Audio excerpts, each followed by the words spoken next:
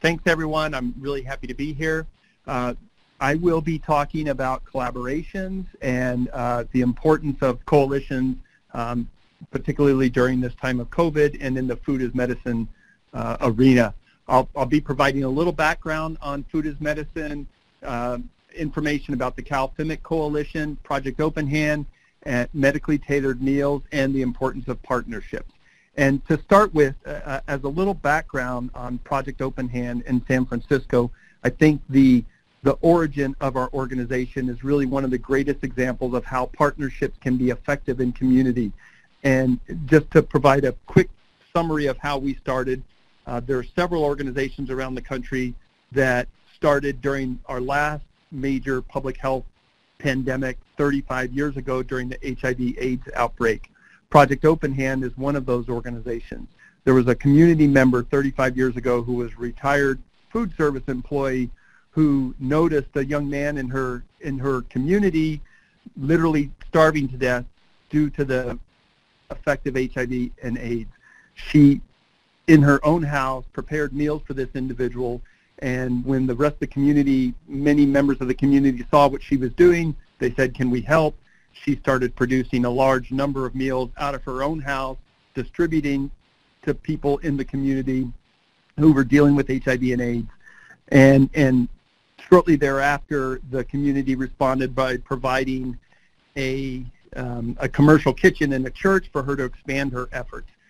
So I share this with you all too, because I think there's three important points about a collaborative and an effective coalition that we can learn from our experience 35 years later. That there was a significant public health need, there was a science-based intervention, meaning a nutrition response to HIV, and there was a diverse partnerships that formed out of this response that included community members, the healthcare community, the government, private and public funding. And I think by remembering these three key ingredients to this successful coalition, we can see how we do well and where we fall short in some of our other efforts here more recently. So to provide a little bit of background on when I'll be using the term medically tailored meals and medically tailored nutrition, I think this pyramid is a great example of how we define and talk about medically tailored meals. In our coalition, we really focus on the highest level of this pyramid, and that would be the people that have the most significant chronic health conditions, such as congestive heart failure, diabetes, HIV, cancer, and then some of the other food and nutrition interventions you'll find more a prevention side on the bottom of the pyramid. But we use this to really show how we distinguish ourselves from other types of food security interventions. And this definition of medically tailored meals, I think, is a really good example for us to help further illustrate what we're talking about when we talk about our food as medicine movement and medically tailored nutrition. At Project Open Hand and for most of our CalFIMIC partners, we really focus on clients that have multiple chronic health conditions, and actually they come into our program via a medical referral from providers.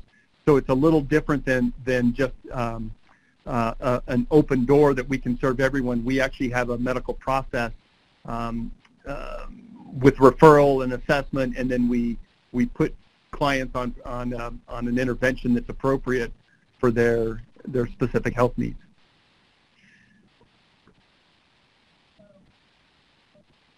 To define a little bit about who the coalition is throughout the state of California, we're 6 agencies. We're growing right now. We have 2 more agencies that will be joining us shortly. We represent about 48% of the population, and collectively throughout our agencies, we've had over 150 years service, really addressing nutrition security for low-income people, again, with multiple chronic health conditions. And during COVID-19, we found it was really necessary for us to talk about our efforts in a little bit of a different way. There was a lot of attention, and rightfully so, on the increased food insecurity due to vulnerable adults now sheltering in place and not having access to groceries or food or meal sites or their various ways of receiving food. But we really think it's important to talk about nutrition security, because for our most vulnerable people in our community, just having access to some form of food does not meet their particular health needs. So we talk a lot about nutrition security, and we think that that's an important topic that people in the aging service space and people with chronic health conditions need to focus more on going forward. In California, these are the agencies that are represented as part of the Food is Medicine Coalition. Again, most of us are also part of the national group. There might be a food is medicine partner in your community. We can tell you how to locate them sooner or in a little bit.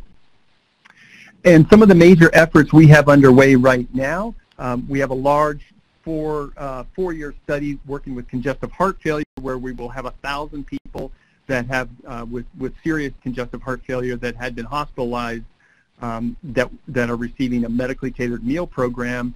And then we also have several partnerships with different healthcare providers and health insurance companies looking at similar pilots to really look at quality of life and cost reduction for people with complex chronic health issues. Collectively, our coalition here in California, we do 75,000 meals per week, 16,000 clients, a very diverse population of who we are serving. And again, since the purpose of this presentation was not to talk about the research related to medically tailored nutrition, we do have a number of peer-reviewed studies that have been posted on our website, and we can make that available to you. Working in a coalition throughout the country, we share our research. We all have different research partners we work with, and having access to research in different parts of the country really helps us build our case for nutrition security and medically tailored meals. And we know that the healthcare payers are really interested in this data. So with the importance of our partnerships throughout the state of California and nationally, we recognize the need to actually form as a coalition. We had relationships with each other, but really some of the larger research partners and payers really needed a centralized body to work with, because they really don't, a lot of healthcare doesn't recognize a geographical restriction that we've been used to. So we knew that it was important for us to form, and we actually have this coalition now within the state of California that has really helped us, particularly during COVID-19, get the word out about what we are doing and the importance of nutrition security, not just food insecurity or food security. We work closely with the Department of Healthcare Services, the Department of Aging on the master plan. We're inserting ourselves into the conversation where it was a conversation around food security. Hopefully it's now a conversation around nutrition security.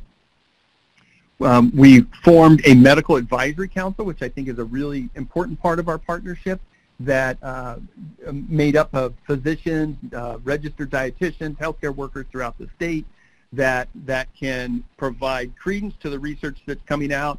They can help advise on our outcome measures and on our interventions, and really provide an expert voice for the advocacy that we're working on. We've had great partnerships with hospitals, with hospitals and clinics, other nonprofit organizations. Food banks are always an important partner with us within that continuum, and a number of community clinics have really jumped in and helped us in our advocacy efforts.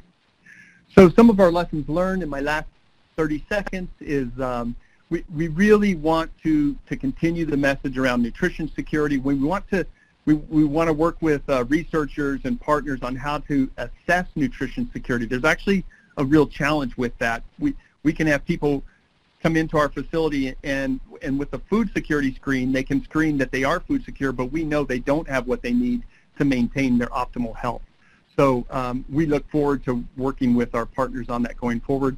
I'm happy to address any of your questions in the chat here, or refer you to our research clearinghouse on on part of the California Food is Medicine website. Thank you.